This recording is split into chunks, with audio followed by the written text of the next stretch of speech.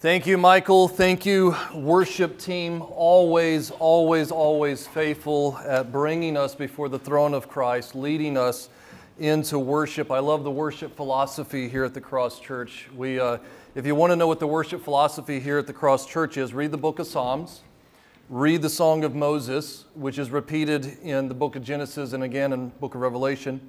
Look at all of the examples of songs throughout the New Testament that are recorded, Colossians, Revelation, Ephesians, and look at every reference that the Bible has ever given to singing and songs, and that's the model that we follow here. What we experience, I believe, at the Cross Church will be repeated again in heaven, not with the same type of instruments, I suppose, but the philosophy behind it, because it is divine in its nature.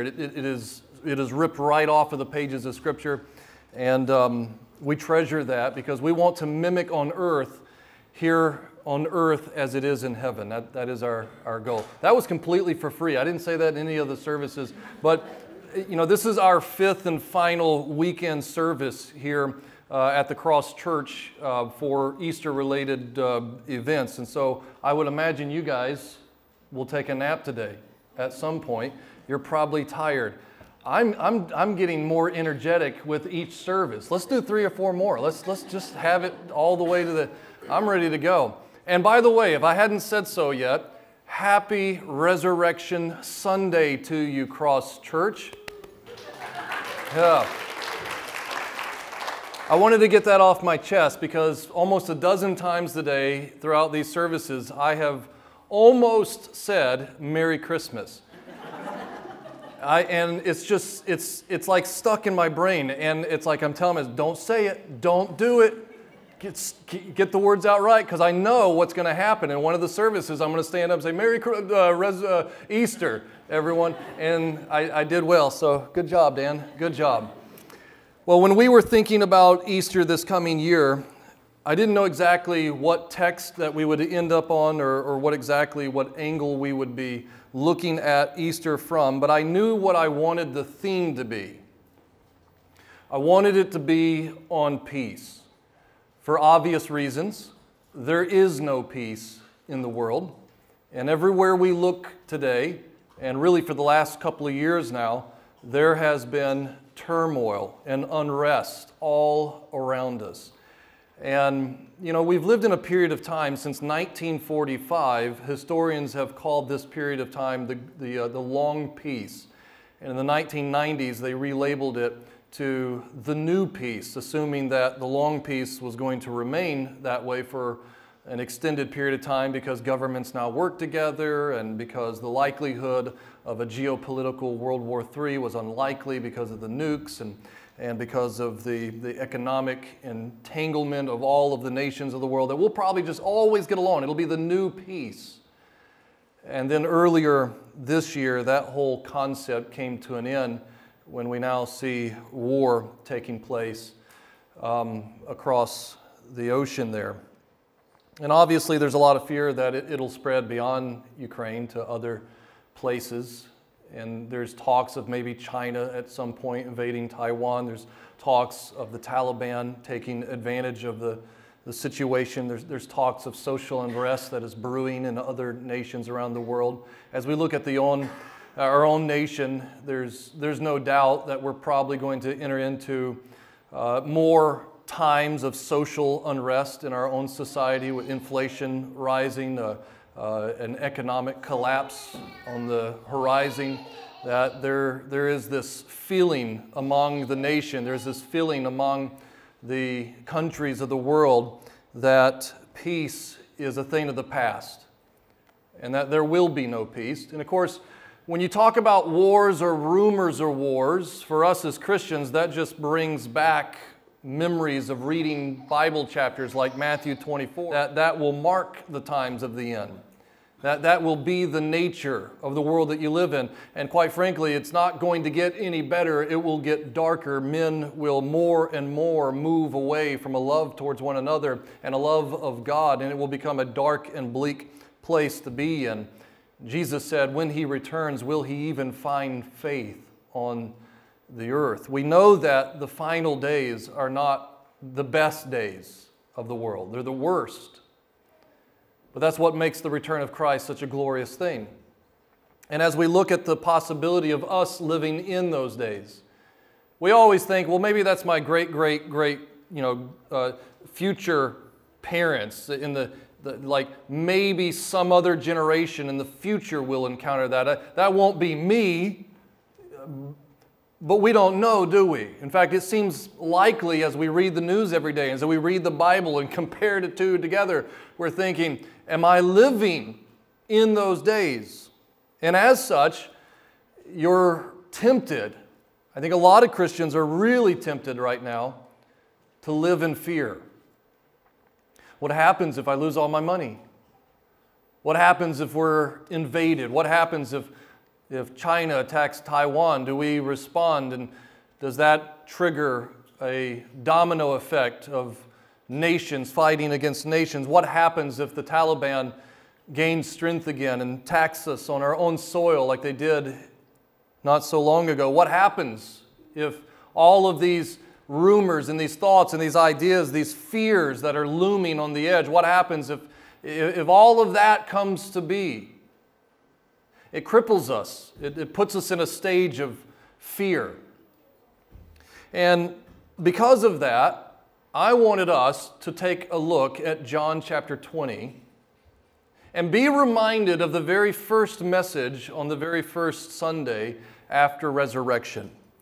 In John 20, in verse number 19, it opens with the words, "Then the same day at evening," being the first day of the week. This is Sunday, and it is a Sunday that happened almost 2,000 years ago. We're just a few years from that 2,000-year marker. This would have been the very first Sunday of the Christian church. This would have been the day of the resurrection of Jesus Christ. That morning, several women have already encountered the resurrection of Jesus. Peter and John obviously have seen and heard. There's others that on the road to Emmaus, they had encountered the resurrected Jesus. But this is the first time. This is the evening, the conclusion of that day. And this is the first time that Jesus reveals himself to his disciples as a group assembled together. And notice how they're assembled together. Then the same day at evening, being the first day of the week, when the doors were shut, that same Greek word could be translated locked. So they're in a large room behind doors, presumably locked, where the disciples were assembled. And the reason it says is for the fear of the Jews. So they're hiding in the shadows. 3 days prior to this, their Messiah, their Lord, their leader was crucified. They watched his body taken off of a cross and put into a new tomb. They have been sitting around wondering what is next. It was the Sanhedrin that condemned their leader to death. It was the Roman soldiers that had executed him on the cross. And it was the temple police that were going around looking for any of his other followers. And here they are, presumably in the upper room, locked away, hiding in the shadows, debating with one another, how do we get out of this situation? They're looking for us. Obviously, they're coming for us next. How do we get back home? How do we get back to Galilee, which is outside of their jurisdiction? The roads are covered. They're everywhere. They're all over the place. We're stuck up here in this room. They're going to see us. They know who we are now. They're crippled in fear. They are crippled in fear of what the government might do to them. Sounds familiar with a lot of Christians today. As they think about all of the turmoil going on in the world, and they feel like maybe what I should do is separate myself from the world, lock myself away, ostracize myself from the rest of the world because I don't know what the government is going to do to me. They're coming after me. Here they are, not knowing what's next, crippled in fear. And I love the middle of verse number 19. Jesus came and stood in the midst. The same is true today. When you're at the point of your life when you are burdened more than you can bear with the fears and the uncertainties of this life or the days ahead, just remember Jesus is never that far away. And He can always stand in your midst, even if the doors are locked. Even if you haven't invited Him in, He can make Himself available for all who need Him. And I want you to notice the very first message, the very first Easter message. I've been in ministry most of my life. In fact, almost, I feel like the entirety of my life. It hasn't been, but I've been in ministry for a long, long time. And I've preached a lot of Easter sermons over the years. And this is the very first Easter message that was ever preached, and it comes from the lips of Jesus. And it begins with one single word of importance: peace be with you. The very first Easter message that Jesus gave to the church gathered is shalom. Be at peace. Don't fear what the government might do to you. Don't fear what lays ahead in the days ahead, which, by the way, they had a lot to fear. It wasn't meaningless fears. All of these individuals, most of which will be martyred in the days ahead. Some of them will face starvation. Some of them will be on the run, hiding in the catacombs. Some of them will flee to other nations, trying to escape the persecution that follows them. There will certainly be hard days ahead of them. But the message of Christ to this church is, peace be with you. Shalom. Now, that's not the message I would give. I'm glad that I wasn't the resurrected Messiah. I'm glad that I wasn't the guy that walked into that room and had something to say to these guys, because I know exactly what I would have said to these knuckleheads. I know exactly what would be going on in my mind. I would have walked into that room and said, what the heck, guys? I'm up on the cross, bleeding out. You abandoned me, going off somewhere else, hiding in the shadows, pretending to people like you don't even know me, locking yourself up in rooms. We talked about this so many times. Like, you knew exactly what was going to happen, and I even told you where to meet me after. What are you doing? Have you totally lost your mind? If the gospel message depends on you guys, we're all in trouble. That's what I would have said if I were talking to these knuckleheads gathered in fear, thinking, you know better. But yet, we always have a slow and compassionate and merciful Savior who understands our fears. He understands our weak hearts. And that's why in verse number 20, when He had said this, He showed them His hands and His side. Then the disciples were glad when they saw the Lord. And so Jesus said to them again, note that word, again. He said to them again, peace to you. Now, up to this point in this message to them, this first resurrection message, He has only used 7 words. And of those 7 words, 2 of them is the word peace. He's telling them again and again, be at peace. It's okay, I'm here, I'm alive. I am God. My throne is in heaven. I rule supreme over all. I am sovereign Lord.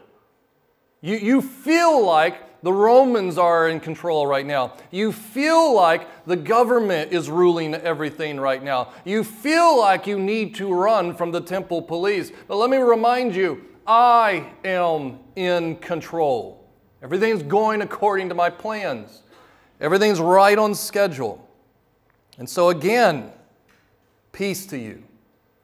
And I would suppose for us, regardless of what the days look like ahead of us, there are going to be times that we need to remind ourselves again and again and again, be at peace. Wow, I don't know what this means. Why is this happening? Be at peace. Whoa, did you just hear what happened? Did you read the news? Be at peace. Whoa, did you hear what such and such just said? Be at peace is the message that Jesus had to His believers on Easter Sunday.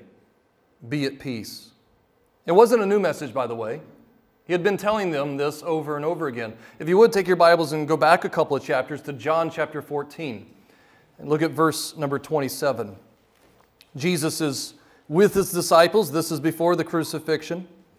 John 14, verse 27, He says to them, peace I leave with you. My peace I give to you. Not as the world gives do I give to you. Let not your heart be troubled, neither let it be afraid. You have heard me say to you, I am going away and coming back to you. If you loved me, you would rejoice because I said, I am going to the Father. My Father is greater than I. And now I have told you before it comes, that when it does come to pass, you may believe. Unfortunately, they didn't, did they? They doubted, and they didn't believe. I hope that we can learn from those lessons. He's already told us what will happen in the days ahead. He's already given us some insight to the future. And unlike the disciples, I hope that we will be believing every step of the way. He says in the end of verse number 30, I will no longer talk much with you, for the ruler of this world is coming, and he has nothing in me, but that the world may know that I love the Father, and as the Father gave me commandments, so I do. Arise, let us go from here. Now, Jesus tells them that the ruler of this world is coming. That is the prince of the power of the air. This is a title that is often given to Satan and to his Antichrist. There is coming a day when God will remove the restraint that he is putting on Satan from him accomplishing his sinister deeds, and he will allow Satan to resurrect an Antichrist, a man who will bring about global dominance and global tyranny over all of the world. And he says that day is coming, and that person is coming. But the message is still the same. Be at peace. Peace I leave with you. My peace I give to you. It's not an earthly peace. It's not a peace that can come and go because you bought something and then it got destroyed or lost or stolen. It's not a peace that's contingent upon you, whether or not you make the right decisions or not.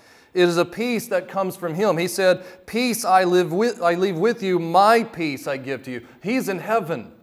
There is nothing on earth that can rob you of the peace that God Himself gives you from heaven. It is a peace that comes from above. It is a peace, as Paul said, that passes all understanding. It is a peace that is secure. It is a peace that is an anchor to the soul. It is a peace that will get us through even the darkest of times. It is a peace that will give us the strength to endure anything. It is a peace that will lead His church to persevere until He returns. It is a peace that no matter what the hurt, your Christ will always be the healer. It is a peace that no man can rob you of. The writer of Hebrews 13, as he brings this book to a conclusion, the benediction reads this way. Now may the God of peace, who brought up our Lord Jesus from the dead, that great shepherd of the sheep, through the blood of the everlasting covenant, make you complete in every good work to do His will, working in you what is well-pleasing in His sight through Jesus Christ, to whom be glory forever and ever. Amen. That is a wonderful promise that all of us as believers should be clinging on to this morning. So my first message, I really have two messages this morning. My first message is to you believers. And it's the same message that was delivered on the very first Easter morning, and that is be at peace. Regardless of what the days ahead look like, be at peace in Jesus Christ and live in the peace of Jesus Christ. But obviously, as it was in the upper room, so is the case here as well. There'll always be the doubters. There'll always be those who are skeptics. And such was the case when Jesus was preaching as well. If you would go back to John chapter 20 and look at verse number 24, John introduces us to one of the disciples named Thomas. He's a doubter, partly because he's never around long enough to hear or see the truth of Jesus. And so it says, now Thomas, called the twin, one of the 12, was not with them when Jesus came. There's nothing sadder for a pastor than to know that you came to church, and Jesus met with us, there was a movement of God, and you saw lives changed, and you want to celebrate it with another church member only to find out they weren't there that Sunday. It's a really sad situation. You're like, hey, that was great last Sunday, wasn't it? And they're like, well, I wasn't there. Oh, you weren't there. Where were you? That's okay. Don't worry about it. Don't worry about it. You can take it up between you and Jesus on the day of judgment. I don't need to know about where you were last Sunday. But there's nothing more sad and unfortunate when it comes to a pastor to know that you came to church and it was an amazing meeting of the believers. It was an amazing fellowship. There was a communion that took place among the people of God, only to find out that some of those who could have been there and could have experienced that blessing as well were not there. Thomas was not there. So verse 25 says, "The other disciples therefore said to him, 'We have seen the Lord.' So he said to them, 'Unless I see his hands, the print of the nails, and put my finger into the print of the nails, and put my hand into his side, I will not believe.'" Unfortunately, there's always those who are like, "Hey, I'm more than willing to believe, as long as you give me some tangible evidence. As long as I can see it with my eyes and touch it with my hands, as long as there's some scientific evidence that will back it up, I'm more than happy to believe. But until then, I will not believe." I'm a skeptic. One of the biggest problems with doubters in the world is that hearing is never good enough. It has to be preceded with feelings.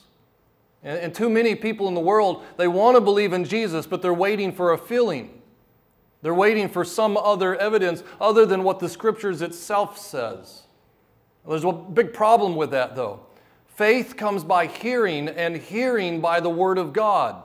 I didn't make that up. That came from Romans 10:17, a doctrinal book, and Paul said that is the beginning of where your faith starts. Not with seeing, not with feeling. It begins with you hearing God's Word and believing God's Word. This was a big problem for the first church. On the resurrection of Christ, there were those who saw Christ, who heard Christ, and shared that with others, but they didn't believe. In Mark chapter 16, verse number 9, it says, "Now when he rose early on the first day of the week, he appeared first to Mary Magdalene, out of whom he had cast 7 demons. She went and told those who had been with him as they mourned and wept. And when they heard that he was alive and had been seen by her, they did not believe. After that, he appeared in another form to 2 of them as they walked and went into the country. And they went and told it to the rest, but they did not believe them either. Later, he appeared to the 11 as they sat at the table. And he rebuked their unbelief and hardness of heart, because they did not believe those who had seen him after he had risen." You see, there's doubters in this room. You've read the same gospel message that I've read. You've heard the same gospel story that I have heard. You know the truth, and yet you still doubt. You still do not believe. Well, Jesus has a message to you this morning. He always has a message to the doubters. If you're there in John 20, look at verse 26. "After 8 days, his disciples were again inside, and Thomas with them. Jesus came, the doors being shut, stood in the midst and said," same message 8 days later. 3 times now, again and again and again, Jesus says, "Peace to you." Now this time, it's not a peace because of the fear of the temple police. It's not a peace that is needed because you're fearing for your physical life. It is a peace that is needed because of Thomas's lack of peace with God. It is an internal peace. It is a peace of the soul. And Jesus says to Thomas in verse 27, "Reach your finger here and look at my hands, and reach your hand here and put it into my side. Do not be unbelieving, but believing." That is the message to you this morning. Do not be unbelieving. Don't be like Thomas, where you have to touch Jesus in order to believe in Jesus. Let the message of the gospel be sufficient in and of itself. Let the message of the Scriptures be enough to be your salvation. Be not unbelieving, but believing. And Thomas answered and said to him, "My Lord and my God." My prayer is that every person that came to the Cross Church today, which was a lot. I would imagine we've probably had a record-breaking day here at the Cross Church. In all of the nearly 90 years of the Cross Church, this is probably the largest gathering ever here. And I pray that every person that came today would have that as their heart's desire, my Lord and my God. Now, Jesus said to Thomas in verse 29, Thomas, because you have seen me, you have believed. Blessed are those who have not seen and yet have believed. That would be us. I never saw Jesus physically. Never stuck my finger in the palms of his hands. I never felt the side where they pierced him. I've never been to the throne room of God. I never walked with Jesus through Galilee. I've walked through Galilee. I've never seen Jesus there. I've walked through the streets of Jerusalem, but I didn't see Jesus when I was there. I've never felt or heard him physically. I'm like the rest of you. I read in the Bible that Jesus is the Son of God, that Jesus came to take the place of all sinners by dying on the cross to pay the penalty for the crimes that you and I committed. And all those who repent of their sins and put their faith in him have everlasting life. I read that in the Scriptures, and I believed it. And because of that, the blessedness of my heart is greater than that of Thomas's. By the way, that is the whole purpose of John writing this book, if you remember. Look at the last verses there, verse 30. And truly Jesus did many other signs in the presence of his disciples, which are not written in this book. But these are written, that you may believe that Jesus is the Christ, the Son of God, and that believing you may have life in his name. Jesus is real. He is alive. He rose from the dead nearly 2,000 years ago. When we sing these songs, we're singing to a real person. When we read these words, we are reading about a living person. And those who put their faith in him, these words were recorded for us so that we would believe, and that those behind us would believe as well. And if you're in that category of a doubter this morning, all I can say to you is the same thing Jesus said to Thomas. Do not be unbelieving, but be believing. Would you do that right now? Set aside your skepticism, set aside your doubts, set aside your fears, come before the Christ who is alive, pray to him and say, would you save me? I believe in you. And if you've never done that, I'm going to pray, and I'd like for you to pray to that Lord to be your Savior, your God, your King, both now and forevermore.